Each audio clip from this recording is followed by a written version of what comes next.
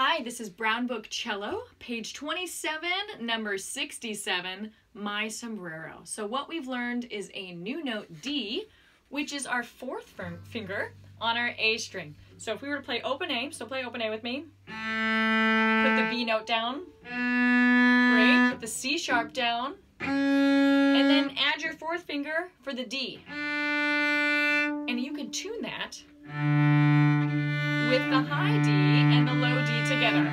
These are called octaves. They're 8 notes apart, and they're very similar, and you can hear if they're in tune or not. For instance, if it's too flat, if it's too sharp, and let's see if we can slide it into position, okay? So test that fourth finger out with open D to see if you're in tune.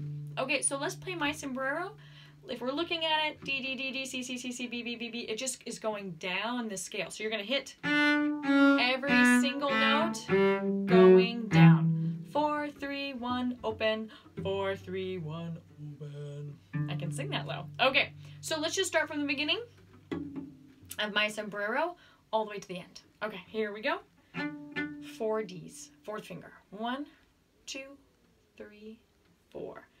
4, 4, 4, 4, 3, 3, 3, 3, 1, 1, 1, 1, open, open, open. Now same pattern, G, F sharp, E, and D.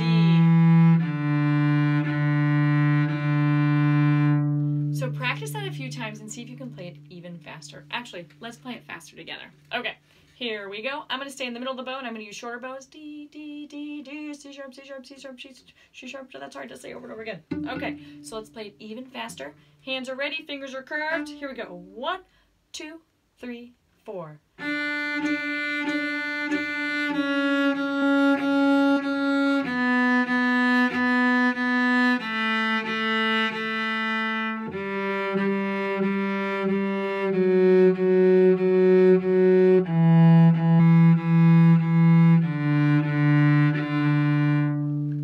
Nice job, guys. Keep up the good work.